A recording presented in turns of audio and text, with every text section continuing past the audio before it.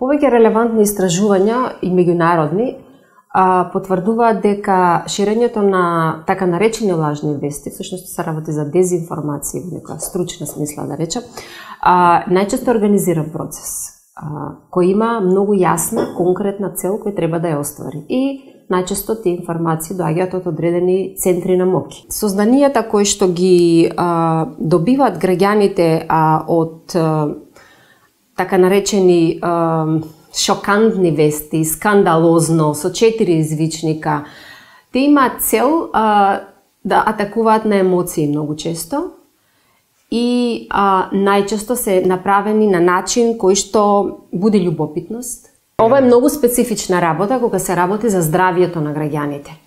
И клучно е луѓето да научат дека кога се работи за вашето здравје не можете вие да се информирате од тоа кој како напишал на социјални мрежи. Мора да се информирате од релевантни институции, пред се од лекари. Мора да ги слушаме лекарите, ние кои не сме медицинари.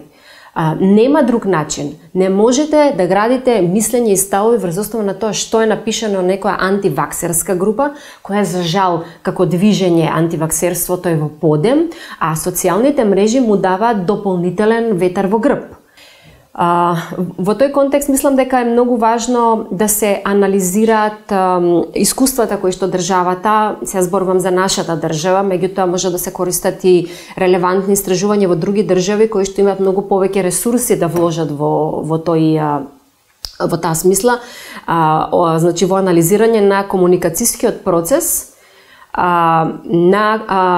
поврзан со вакцините и начинот на кој што луѓето ги доживуваат и ги интерпретираат прашањето за вакцинацијата.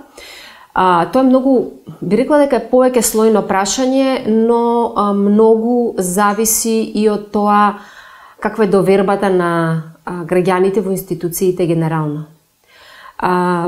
Ако споредиме во Македонија, например, степенот на вакцинација со степенот на вакцинација во некои од западните држави, особено скандинавските, каде што мислам дека над 90% луѓето се вакцинирани, а истите вакцини ги имаме, и тие и ние.